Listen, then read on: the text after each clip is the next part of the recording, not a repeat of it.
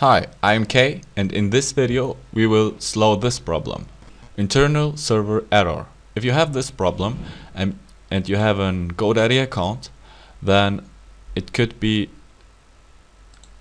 almost everything. What we are going to do is to see the details of this error.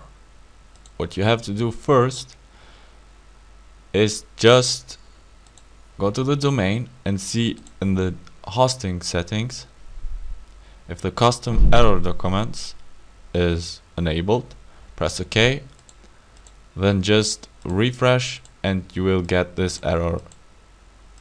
After this, you go to the root file.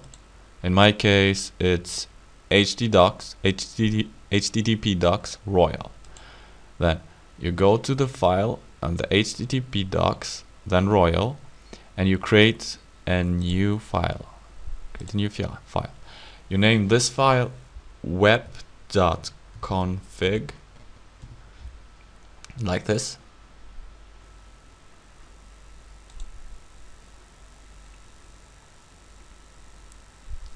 Go to the file and go and edit it on the code editor.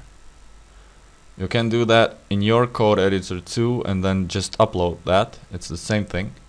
In here we just write this code.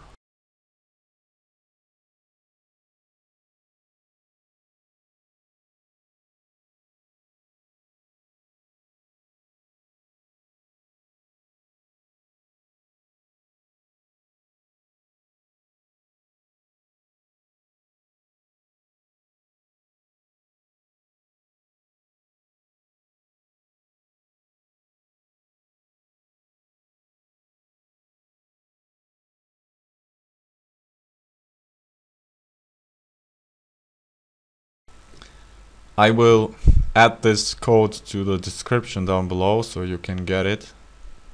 You press OK.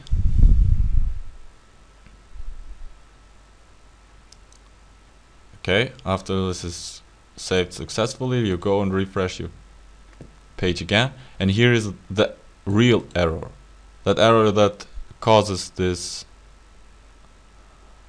In my case, it's a simple database error, so the connection cannot be, the access is denied, but in your case it could be anything. Detailed errors, so we can know what we should do.